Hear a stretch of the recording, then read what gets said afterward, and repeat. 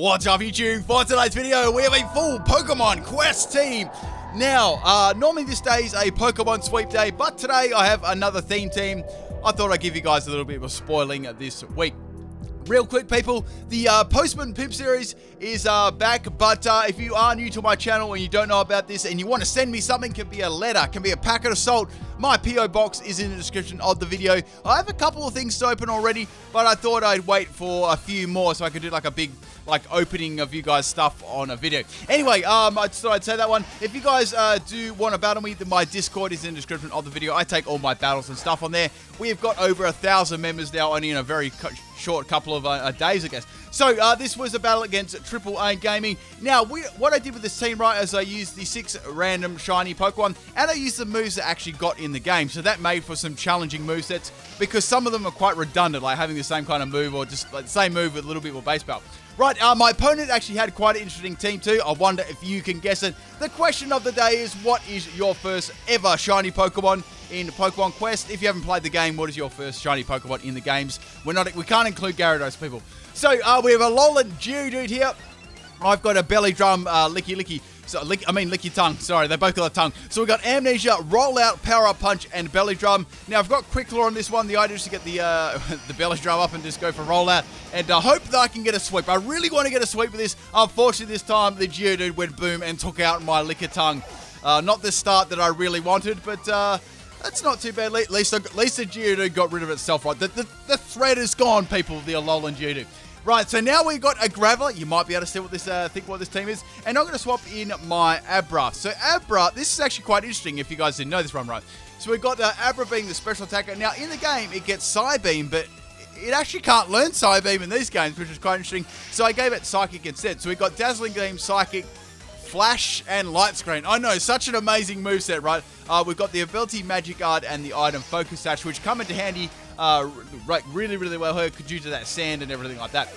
Obviously, I can't take any damage for that due to the Magic Guard, so I gave it Focus Sash as well. They work very nice together because, you know, Stealth Rocks and stuff doesn't work either.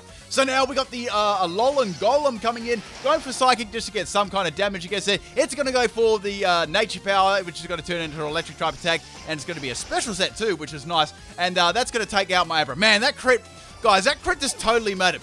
So now we got we also can see that it's got the Life Orb there as the item. Now the sand does stop, and I'm going to swap in my Porygon. So this Porygon set, right, it had dual stab. So it had Hyper Beam, Tri-Attack, Thunderbolt, and Shadow Ball. This is an analytic set made to be just bulky and attack last, and with analytic obviously to power it up.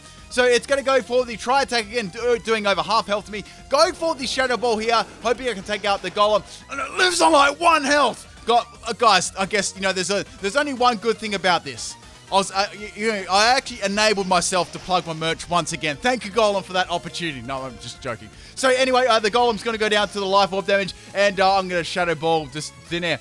So we got half the team down, but my Porygon's on in a little bit of health, so I guess it's going to get revenge killed by this Geodude. So now Geodude is going to go for the Bulldoze on my Porygon to take him out. I really love Bulldoze animation. I actually quite like it better than Earthquake. And Magnitude looks sick too. So anyway, bringing Magikarp, the most important player on my team. Now, Magikarp, right, it didn't really have the greatest moves either. Not that it has a great move set anyway, or move pool. On this one, it gets Bounce, so I gave it the Flying Z Bounce, and I think it had Splash as well, and it had Tackle and Flail. I'm not sure if it actually got those moves in the game, but I imagine that it would. So going for the Supersonic Scum Strike on the Geodude. Now, I knew this wouldn't take it out, but if it did have Sturdy or something, I could at least break that and do some damage to it. Magikarp really wasn't the most handy Pokemon in these battles, but I almost took a Caterpie out once. It was touch and go there for a second. Anyway, so we've got the Geodude using the Rock Blast on my Magikarp, and it's going to take me out, man.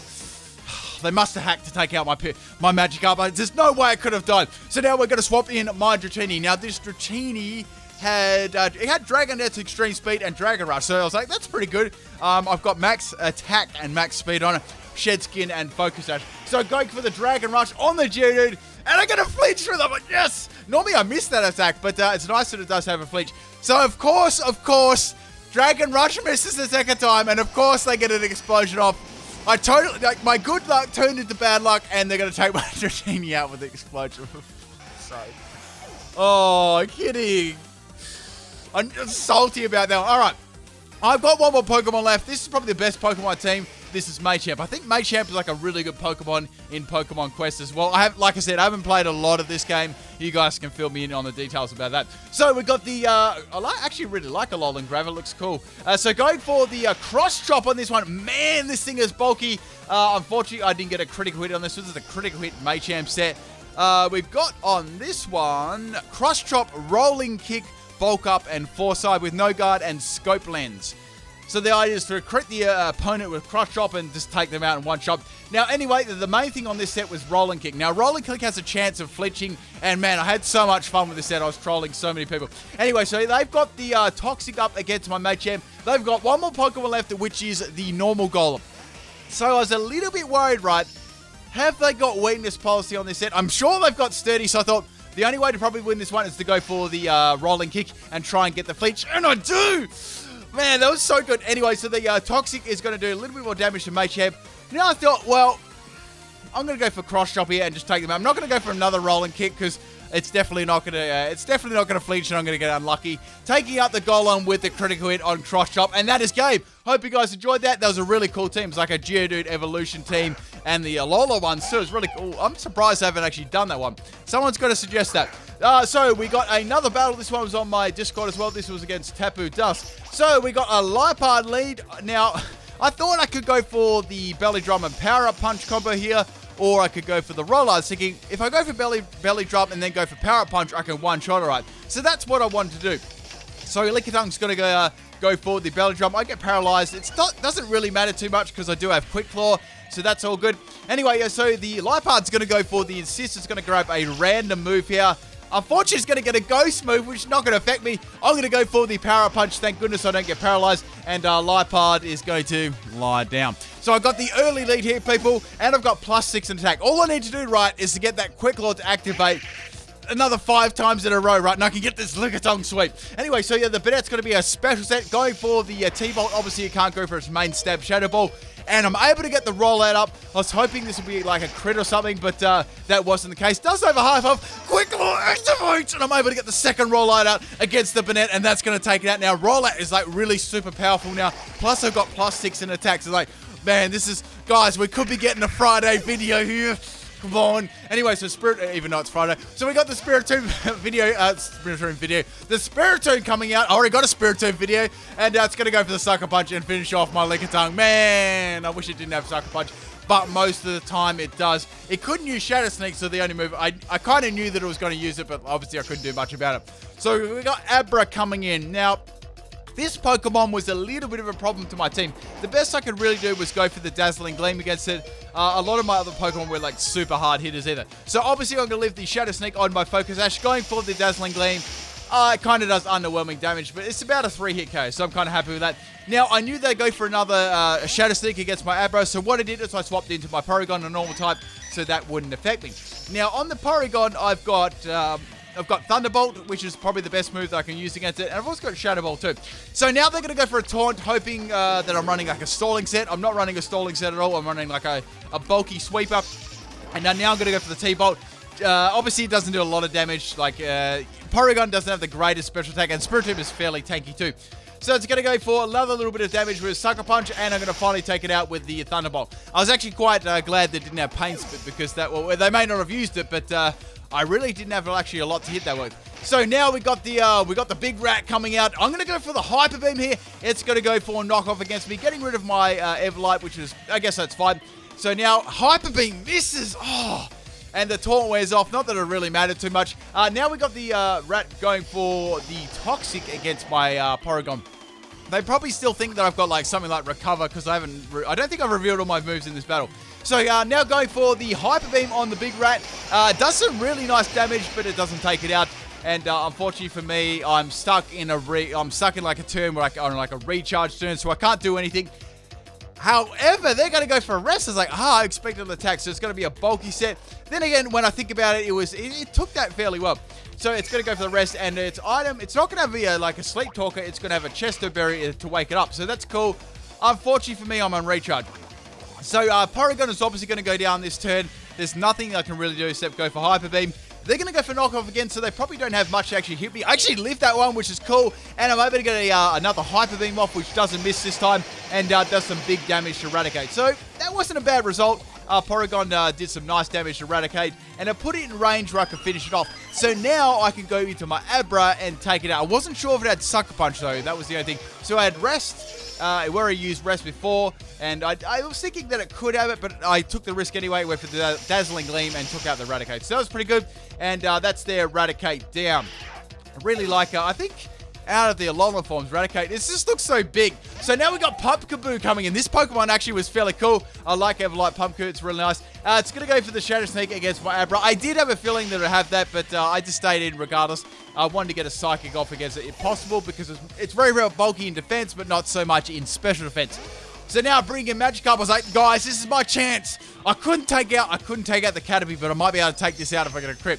So going for the bounce, Z bounce on the Magikarp, hoping I can do some mega damage against this thing. I knew that I wouldn't be able to take it out one shot, but I thought if I get a critical hit, there is a chance I can actually take it out.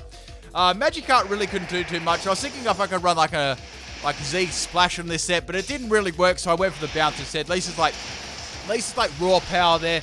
Right off the bat. So doing over half health, I was actually quite happy with that. However, we got a Z move coming from them as well.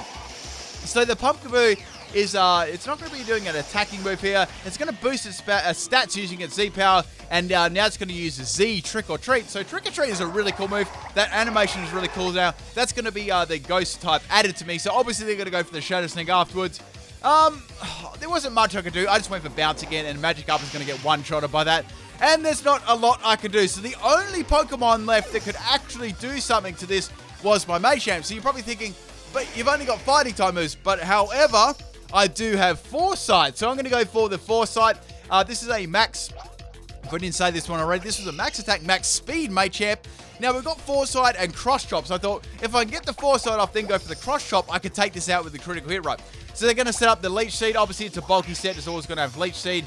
It's around half health. So I've got the Foresight up. Now I can go for the Cross Chop to actually take out the Pumpkaboo right.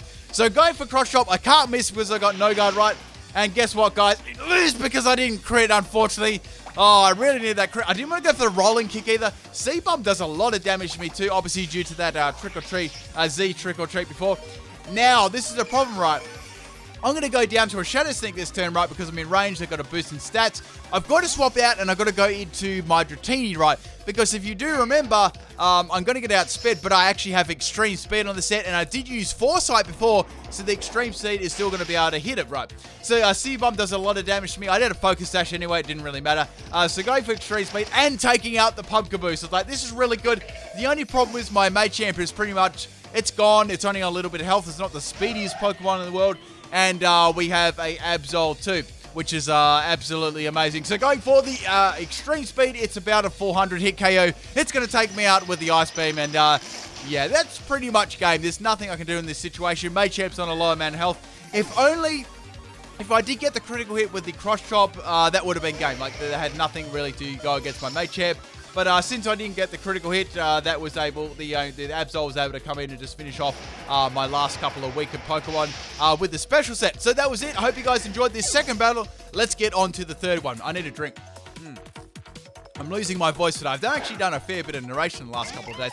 So we got a battle on my chat. This one was against Germ. We got the this was actually really salty. So we got a Beedrill lead here, and I've got my Lickitung lead. So I thought, man, guys, this is it, guys. I can get the Belly Drum rollout sweep against the Beedrill. All I've got to do is set up against it, right?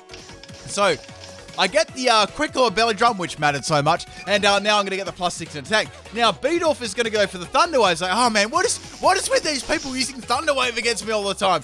So I'm going to obviously, I'm susceptible to paralyzing, but that's about it. So going for, I was thinking I could go for the rollout or the power up punch. However, Beedrill's going to go for the Super Fang on me, which is going to fix damage. I'm going to get paralyzed. That sucks. There's nothing I can do about that. Hoping that I can actually take this thing out. So now the Beedrill's going to go for yet another Super Fang, more fixed damage move, and I'm going to go for the rollout on the Beedrill, hoping I can actually take this one out. So roller hits fairly hard there. The next one is going to be enough to take it out right. Unfortunately, for me, the beat off is actually going to go for the endure. I was like, wonder what they go for endure for. So rollout actually happens, and I'm going to hit them with the second one, and beat off does live there. So I was like, okay, that's fine. I might be able to take it out now. It's more powerful. However, the quick load doesn't actually come into effect, and beat off is going to take out my Lickitung. Guys, I can't get a sweep with this thing. I'm going to keep trying though. It's going to happen, guys. You want to see the Lickitung roll out belly drum scum sweep? Let me know in the comment section. Alright, so swapping a magic up here, guys. Finishing off with the Disrespect Flail. That was on 1 health, so I thought that was like the weakest move ever. For example, right, if they were on 2 health, I don't think that would have killed. Like, it's kind of like ring out. So now we got the Love Disc coming out. This actually caused me a fair few problems. So I went for a Z move this turn, and so did they. So they're going to go for the Normalium Z Splash, boosting the attack of the Love Disc by +3. Now, Love Disc actually gets some okay attacks, or physical attacks. It does get Waterfall, which is nice on it too. Apart from that, it doesn't really get too much more. So hoping I can get a crit on the Love Disc. I know that it doesn't have Focus Sash or anything like that. And hoping I can take it out and not get disrespected again. So Magikop's going to go for its Z move. While it does that, I'm going to take another swig of water because I'm losing my voice. Jeez. Also, one thing before I take a drink. I am thinking of doing another live stream tomorrow. So, wait, is it tomorrow? No, it's... What am I talking about?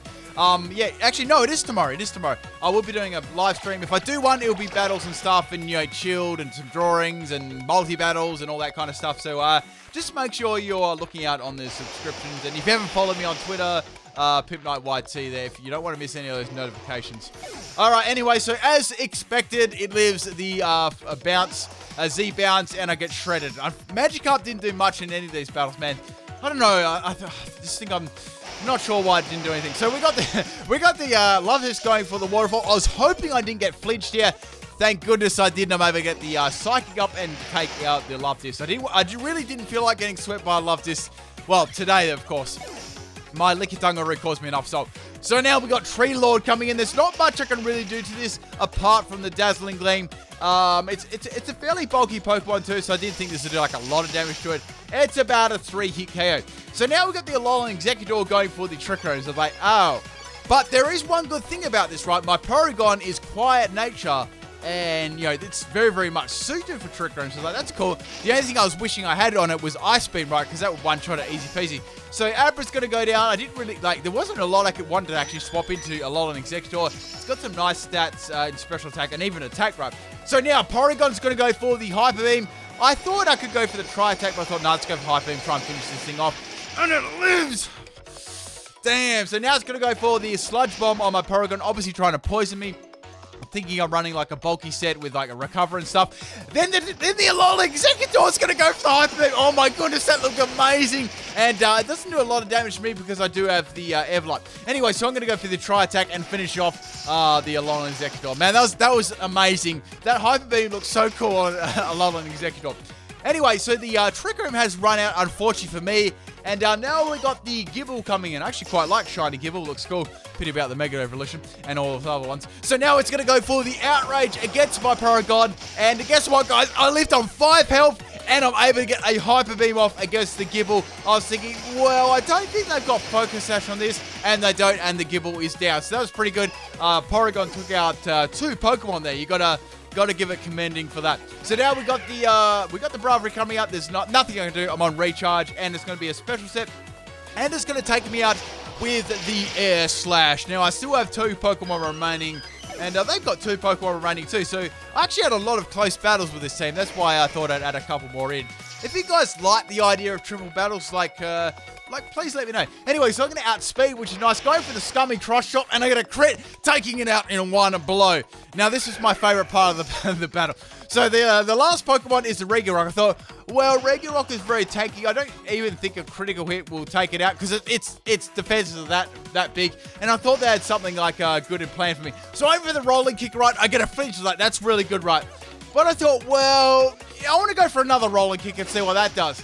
And I get 2 flinches in a row on Rolling Kick. And that, my friends, is game. I hope you enjoyed that one. And that Regirock, well, it's going to be a pile of salt after. It's going to be a pile of salt. There needs to be a Regirock that's just made out of salt. Anyway, hope you guys enjoyed all 3 battles. We should be streaming tomorrow. I may even get a sweep up before stream. All right, peace.